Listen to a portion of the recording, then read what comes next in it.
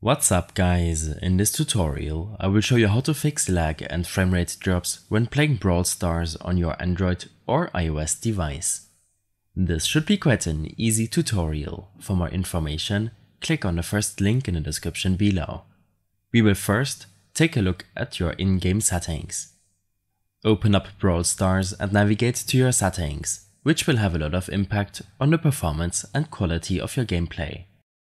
You can set the first few options to your personal preference, as they will have no impact on the game's performance. Below, you have the option to change your Brawl Stars controls if you want. This will load you into a friendly game that allows you to test out a new layout for your controls. Below, make sure to select the correct location, or at least a location closest to you. After applying your changes, make sure to prevent other applications from running in the background. Resource-intensive applications, or apps that use up your network connection, can impact your Brawl Stars gaming experience. Next, open up your native settings application. On your iOS devices, scroll down and tap on General. First, make sure that your iOS device is up to date.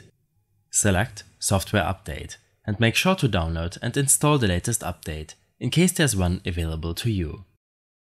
Next, in your iPhone or iPad storage settings, you can preview how much storage you have left and how much each application is using up on your device.